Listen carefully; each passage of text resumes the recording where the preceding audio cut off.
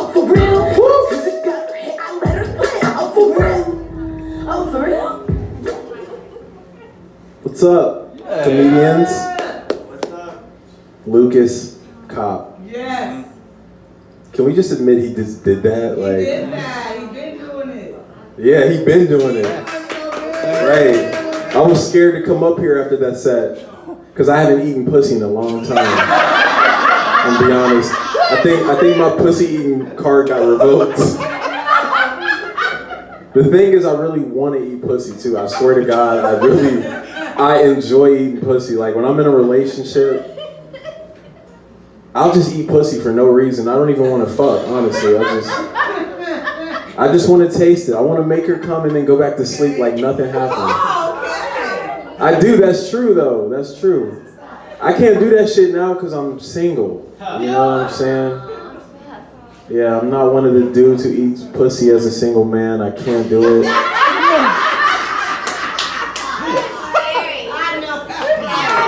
It's scary out here. I literally, no, this is, fuck. I wish my life wasn't so fucked up. Because I swear I would have stopped comedy a long time ago. But I got a message today like, hey, one of my partners got chlamydia. Oh, man. But I'm such a real nigga because I didn't get scared because I'm the condom guy. As you can tell, I am condom up. Before I lay down with a woman, I put a condom on just in case shit gets frisky. The pussy's always a little bit wetter when you wake up in the morning, right? For those who know what pussy feels like, it's wetter in the morning. Or if she keeps you around to get the pussy in the morning. Yeah. She usually kicks him out. You kick him out, huh? She's like, the dick is trash, you gotta go. And if the dick is good, you still gotta go because who else you giving that dick to, right? That's how women work. You gotta fuck them like medium. You gotta like give them medium-sized dick. I just heard it's a term, it's called husband dick. I just learned what husband dick is. Husband dick is not too good, but it's not too bad. It's sturdy, consistent dick. Amen. We're getting amen today? I thought after Lucas had said I was going to hell, I'm gonna be honest with you, so this is great. I knew this Jesus chain would pay off.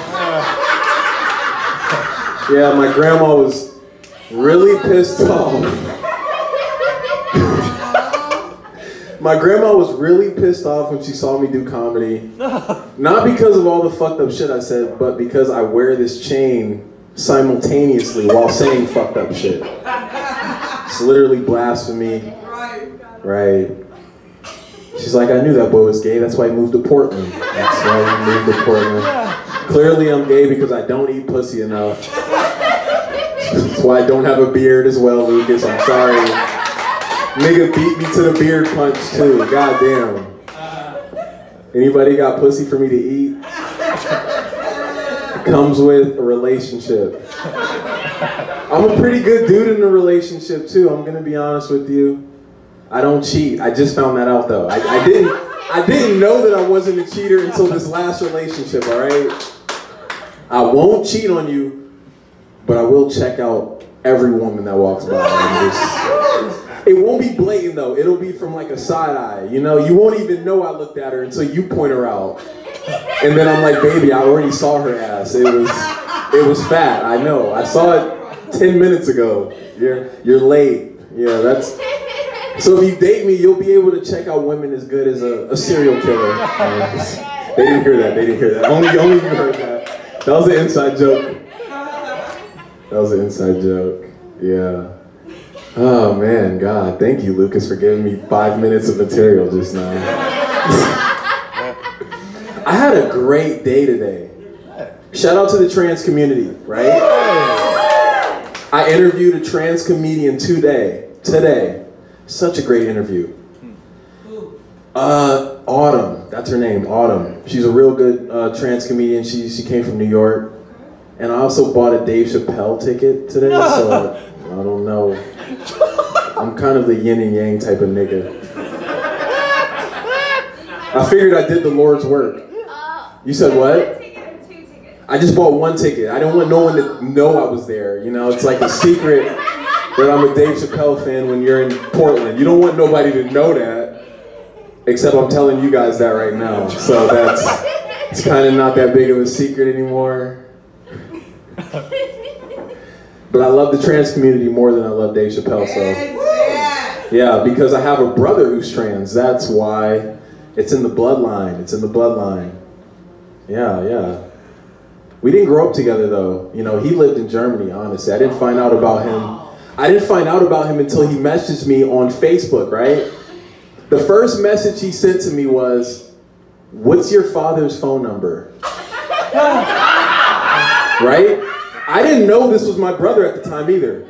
Someone just random, it's like Paige sends me this message. So you know what I did, right? I sent him my dad's phone number because I'm an idiot. And I haven't done any security study or research. 2 months later, my dad pulls me in for a talk and he's like, "Hey son, we have to talk." I was like, "I wear condoms, I don't have kids," so. It was about his dick. It wasn't about my dick, it was about his dick. Talking to the camera, Dad. I can't wait till my dad can see me do this joke. My dad is gonna sit front row and I'm gonna hit him with all this shit. It's gonna be so fun. Right. So yeah, he said, "Hey," thank you, Mickey. He said, "Hey," because at the time it was a daughter, right? So he said, "Hey, I have a daughter." Oh shit, how old is she at the time? Now I gotta clarify shit in Portland. I'm not trying to, I parked here. I wanna leave here, you know what I mean? He was like, "Yeah, she's your age." What? Damn. Should've wore a condom. No.